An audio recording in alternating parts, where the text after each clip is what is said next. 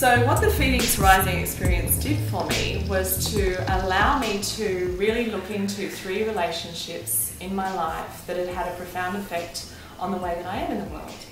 And what that felt like over the years was that I had these 3 backpacks on my back with these 3 relationships. And over the years, from a very young age, no doubt, I began putting in belief systems and ego and fears and doubts and all different sorts of things. And these backpacks were getting heavier and heavier and heavier. And I'm sure for a lot of my life, I wasn't even aware that these backpacks were on my back. But it brought me to that awareness that, wow, man, I'm carrying around these backpacks of belief systems and patterns that I play out over and over again. And so through the Phoenix Rising experience, I was slowly able to start taking things out of my backpacks. I'm like, wow, that's interesting. Taking them out, looking at them, oh, there it is, and releasing it.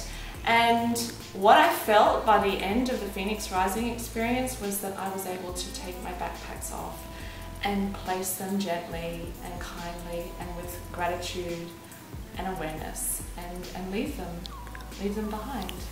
And so now I feel a lot lighter and I think I see things a lot more clearly. And it's helped me to really gain clarity around my purpose and who I want to be in the world. Hi, it's Melissa D'Antoni, founder and director of Fire Tree Studios.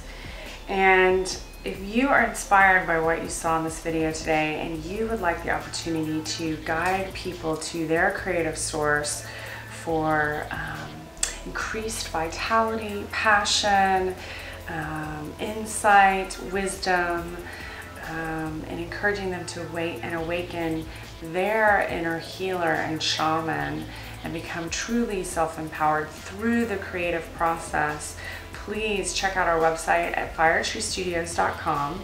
You can also email us for an application or more information, or set up a consultation with me to see if this is the right path for you.